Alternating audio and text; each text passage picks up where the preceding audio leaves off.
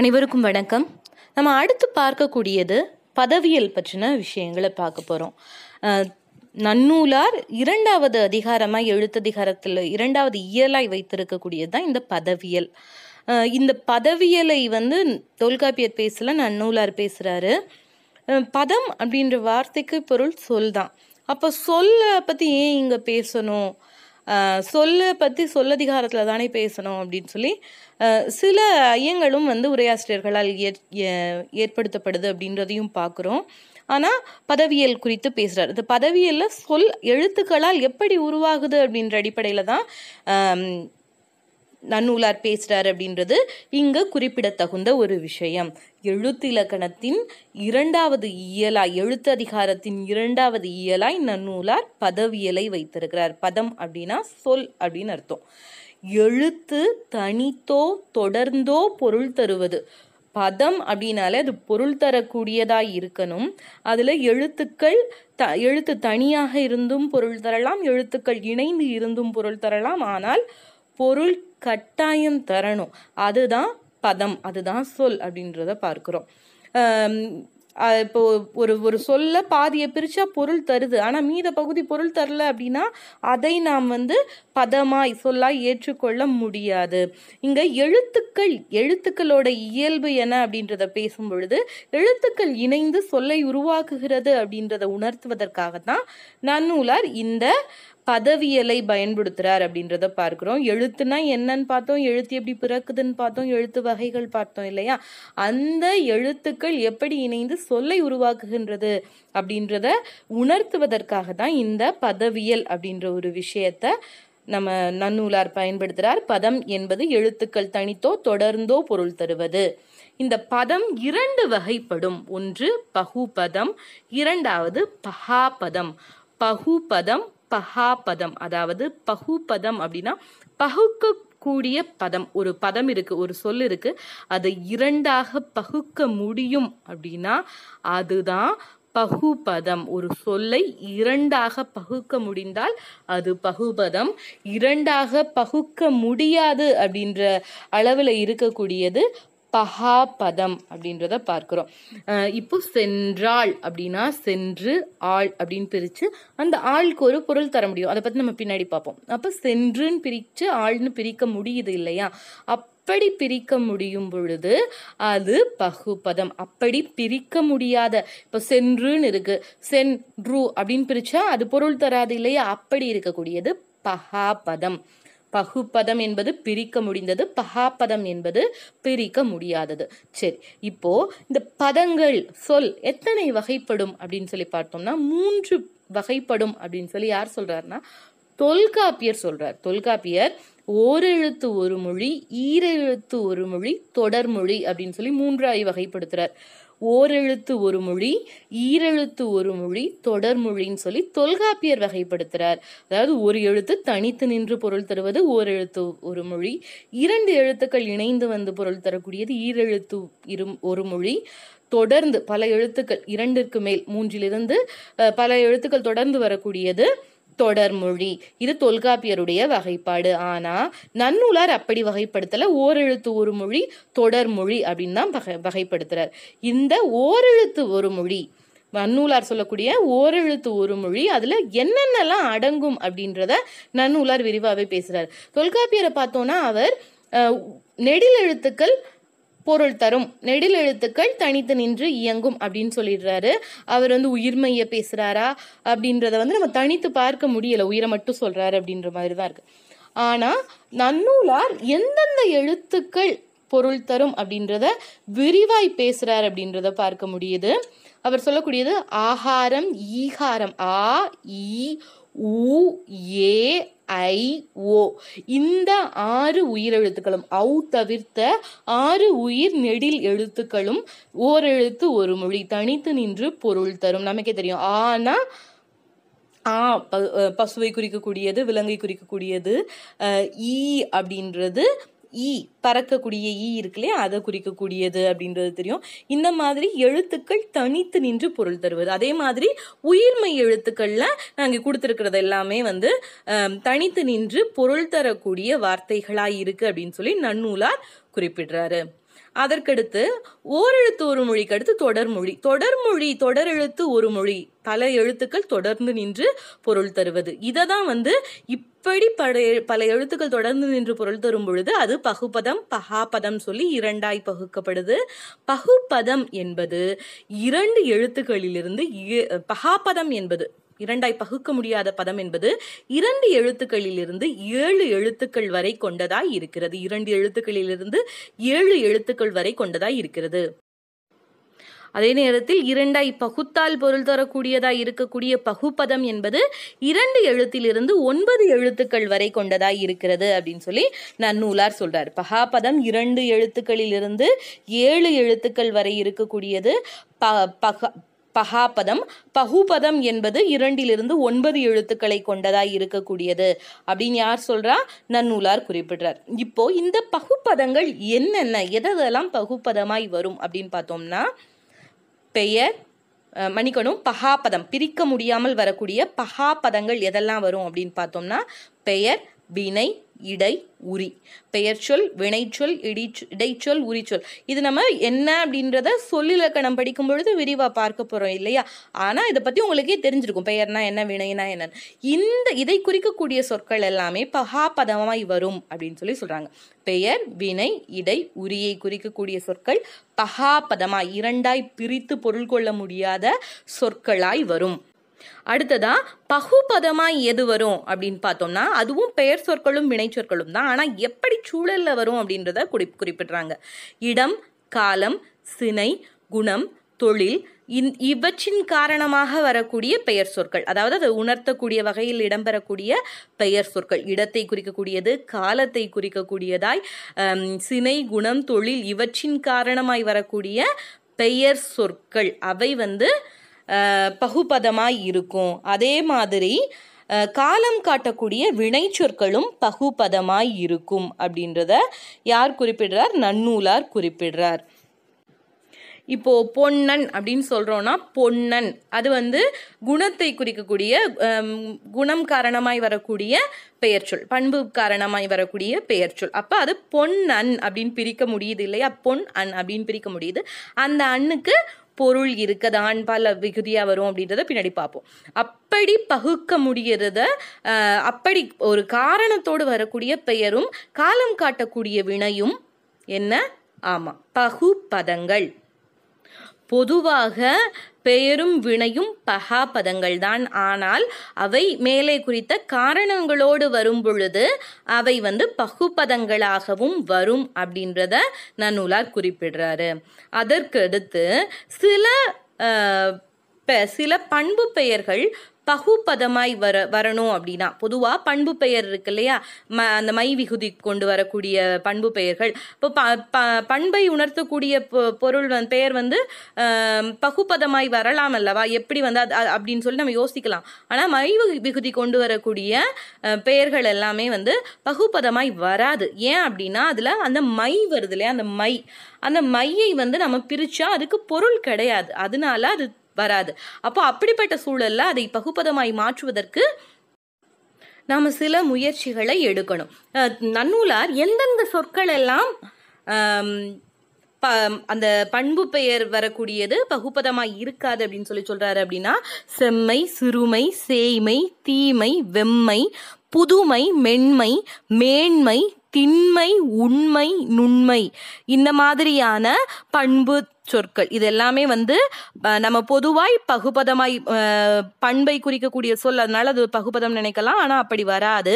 அது பகுபதமாய் அதை பிரிக்கணும் அப்படின்னா, மாற்றணும்னா என்ன செய்யணும் அப்படின்றத அவர் சில செயல்களை சொல்றார். அதுதான் நம்ம பார்க்குறோம். இறுதியில் இருக்கக்கூடிய அந்த மை விகுதி கெடணும், நடுவில் இருக்கக்கூடிய உகரம் திரிதல், முதல் அகரம் ஐ ஆதல், அப்புறம் மெய் நடுவில் இடையில் மெய்யெழுத்து மிகுதல், இதெல்லாமே நடக்கும் பொழுதுதான் அதை ஒரு பகுபதமாய் மாற்ற முடியும் அப்படின்னு சொல்றார் நன்னூலார். அப்படி சொல்றத நம்ம பார்க்க முடியுது.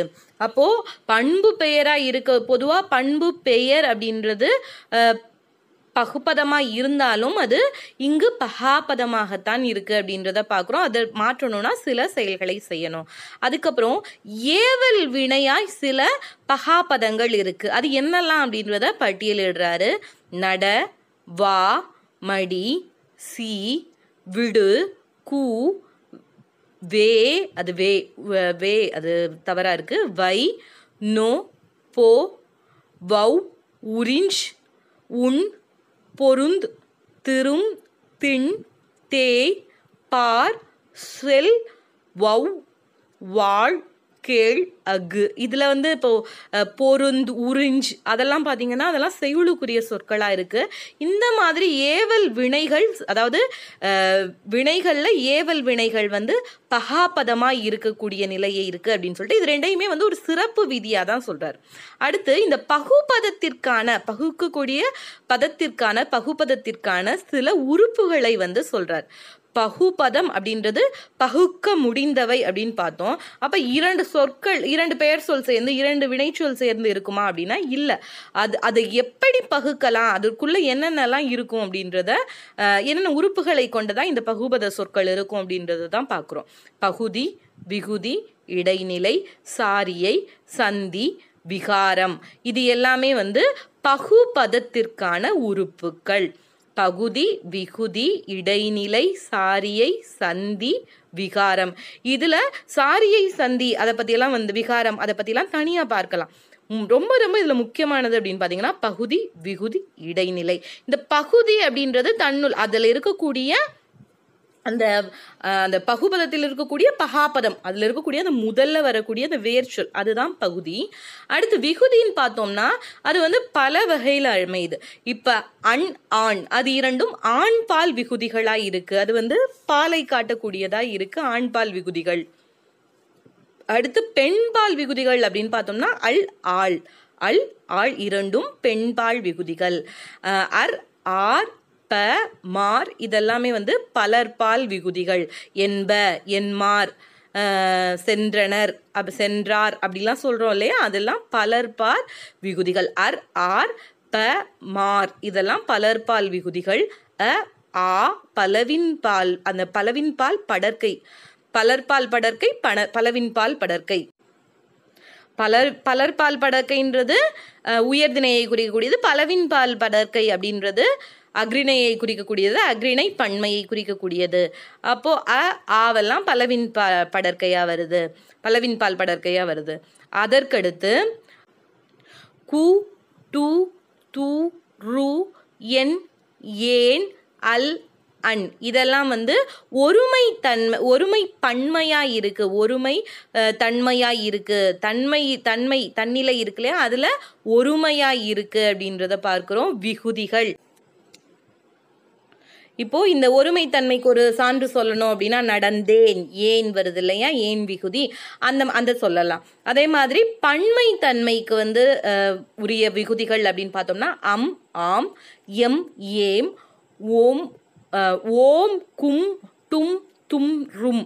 அந்த கூ, டு, து, ரு இருக்குல்லையா அதோட சேர்ந்து அதே மாதிரி ஆம், அம், ஏம், எம், ஓம் இதெல்லாம் தன்மை பன்மைக்கானது.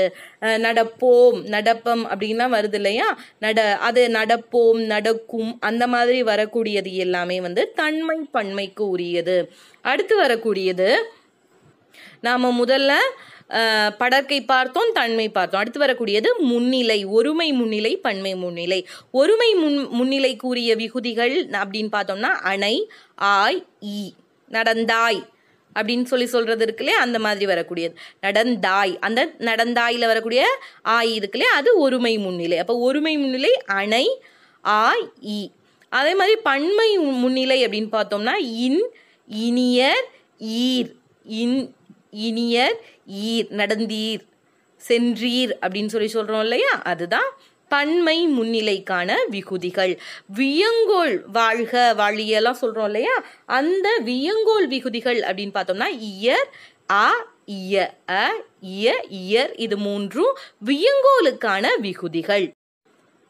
வாழிய, வாழ்க, வாழியர் அப்படின்னு சொல்றோம் இல்லையா, அதெல்லாம் வியங்கோலுக்கான விகுதிகளாக இருக்கு. அப்போ முதல்ல ஆண்பால் பெண்பால் விகுதிகள் பார்த்தோம்.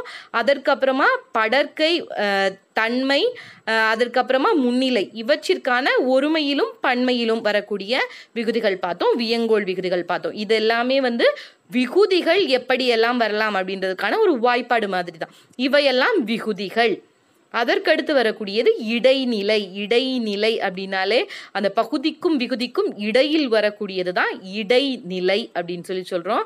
இது பெரும்பாலும் காலம் காட்டக்கூடியதாக இருக்கும். ஒரு சொல் இருக்கு அப்படின்னா அந்த சொல் எந்த காலத்தை குறிக்கக்கூடியது அப்படின்றதை உணர்த்தக்கூடியதா இந்த விகுதிகள் அமைகின்றன. இறந்த கால இடைநிலைக்குரிய விகுதிகள் அப்படின்னு பார்த்தோம்னா இத்து, இட்டு, இரு, இன். இத்து, இட்டு, இரு, இன் இது எல்லாமே தகரமை, டகரமை, ரகரமை, இன் இது எல்லாமே இறந்த கால இடைநிலைக்கு உரிய இடைநிலை எழுத்துக்கள் அப்படின்றத பார்க்க. அப்படி அந்த எழுத்துக்களுக்கு சான்று பார்க்கலாம் அப்படின்னா, இப்போ இத்துக்கு பார்த்தோம் அப்படின்னா, இட்டுக்கு பார்க்கலாம். முதல்ல உண்டான் அப்படின்றதுல அந்த இட்டு, உண்டான், ஆண், இதற்கு இடையில் இட்டு வந்திருக்கு இல்லையா, அது இறந்த கால இடைநிலைக்கு சான்றா பார்க்கலாம். இத்துக்கு அப்படின்னு பார்த்தோம்னா நடந்தான், அதுல அந்த இந்துன்னு நம்ம அது இத்து அது நட, இந்து, இத்து, ஆண்னு வரும். அது நம்ம பிரித்து பார்க்கும் பொழுது அந்த இந்துன்றது நமக்கே தெரியும் விகாரம். அதில் வரக்கூடிய இத்து தான் அந்த காலம் காட்டக்கூடிய இடைநிலையா இருக்கு. இப்போ சென்றான் அப்படின்னு எடுத்தோம்னா சென் கூட்டல் இர் கூட்டல் ஆண், அந்த இரு இறந்த கால இடைநிலை. அப்படி இத்து, இட்டு, இரு, இன் இவையெல்லாம் இறந்த கால இடைநிலைகள். நிகழ்கால இடைநிலைகள் அப்படின்னு பார்த்தோம்னா கிறு, கின்று, ஆனின்று. கிறு, கின்று, ஆனின்று இவை எல்லாமே நிகழ்கால, இந்த காலத்தில் நடக்கக்கூடிய காலத்தில் இருக்கக்கூடியது. நடக்கின்றான், கின்று, நடக்கின்றான் அப்படின்னு சொல்லி வருது இல்லையா, அதுதான் கிறு, கின்று, ஆனின்று. நடக்கிறான், நடக்கின்றான் அப்படின்னு சொல்றோம் இல்லையா, அதுதான் நிகழ்கால இடைநிலைகள். கிறு, கின்று, ஆனின்று. எதிர்காலத்திற்கு இப்பு, இவ்வு. நடப்பான், செல்வான் அப்படின்னு சொல்றோம் இல்லையா, நடப்பான், செல்வான், அவை எதிர்கால இடைநிலைகள். அப்ப இறந்த கால இடைநிலைகள் இத்து, இட்டு, இரு, இன்னு. அதே மாதிரி நிகழ்கால இடைநிலைகள் கிறு, கின்று, ஆனின்று. எதிர்கால இடைநிலைகள் இப்பு, இவ்வு. பகர ஒற்று, பகர ஒற்று. பகர ஒற்றும் பகர ஒற்றும் எதிர்காலத்திற்கு, கிறு, கின்று, ஆனின்று நிகழ்காலத்திற்கு, இறந்த காலத்திற்கு தகர ஒற்று, டகர ஒற்று, ரகர ஒற்று, இன் இவையெல்லாம் இறந்த கால இடைநிலைகள். பகுதிக்கும் விகுதிக்கும் இடையில் உள்ள இடைநிலைகள். சரி, இப்போ பகுதி, விகுதி, இடைநிலை என்னன்னு பார்த்துருக்கோம். இதுக்கப்புறம் அவர் சொல்லக்கூடிய ரொம்ப குறிப்பிடத்தகுந்த ஒரு விஷயம், நன்னூலார் சொல்லக்கூடிய குறிப்பிடத்தகுந்த விஷயம் அப்படின்னு பார்த்தோம்னா, அந்த பதவியெல்லாம் பட எழுத்துக்கள் பற்றிலாம் சொல்கிறாரு. சொல்லிட்டு தமிழுக்கு மட்டுமே உரிய சிறப்பான எழுத்துக்கள் அப்படின்னு சிலவற்றை பட்டியலிடுறார். அதை தான் நம்ம இப்போ பார்த்துட்ருக்கோம். ரகரம், வல்லின ரகரம் இருக்கு இல்லையா, அது தமிழுக்கே உரியது. அதே மாதிரி நகரம், நகரம் நகரம் கிடையாது, இரண்டிற்கும் இடையில் இருக்கக்கூடிய நகரம், அதுவும் தமிழுக்கு மட்டுமே உரிய சிறப்பான எழுத்து. ழகரம், ழகரமும் தமிழுக்கு மட்டுமே உரிய சிறப்பான எழுத்து. ஏ, ஓ, எகரம், ஒகரம் இவையும் தமிழுக்கு மட்டுமே உரிய சிறப்பான எழுத்துக்கள். இந்த 5 தனி எழுத்துக்களை தாண்டி சார்பு எழுத்துக்கள்ல ஒற்றளபடை, ஆயுதம், குற்றியலுகரம், குற்றியலிகரம், ஐகார குறுக்கம், ஔகார குறுக்கம், ஆயுத குறுக்கம், மகர குறுக்கம், இந்த எழுத்துக்கள் இருக்கு இல்லையா, இந்த எழுத்துக்களும் இந்த 8 வகை சார்பு எழுத்துக்களும் தமிழுக்கு மட்டுமே உரிய சிறப்பெழுத்துக்கள் அப்படின்னு நன்னூலார் குறிப்பிடுறார். நன்னூலார் ஒரு 5 எழுத்துக்கள் ரா, ந, ழ, அந்த 5 எழுத்துக்கள், அந்த 5 எழுத்துக்களோடு ர, ந, ழ, ஏ, ஓ இந்த 5 எழுத்துக்களோடு 8 சார்பு எழுத்துக்களும் தமிழுக்கு மட்டுமே உரியவை. அவை மற்ற மொழியில் இல்லாத சிறப்பிற்குரியவை அப்படின்னு நன்னூலார் குறிப்பிட்டார். சரி, இப்போ நாம பார்த்த பகுதி இருக்கு இல்லையா, இந்த பதவியல் பகுதியிலிருந்து உங்களுக்கு புரிந்ததை அடிப்படையாக வைத்து சில கேள்விகள்.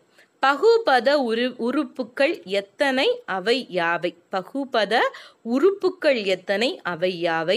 தமிழில் சிறப்பாக உள்ள சார்பெழுத்துக்கள், தமிழுக்கு மட்டுமே உரிய சார்பெழுத்துக்கள் எத்தனை, அவை யாவை? இந்த 2 கேள்விக்கான விடையை உங்களுடைய அந்த காணொலியில் இருக்கக்கூடிய கருத்துரை பகுதியிலேயோ இல்லை கூகுள் வகுப்பறையில் இருக்கக்கூடிய ஸ்ட்ரீம் பகுதியிலேயோ பதிவிடுங்கள். நன்றி, வாழ்த்துக்கள்.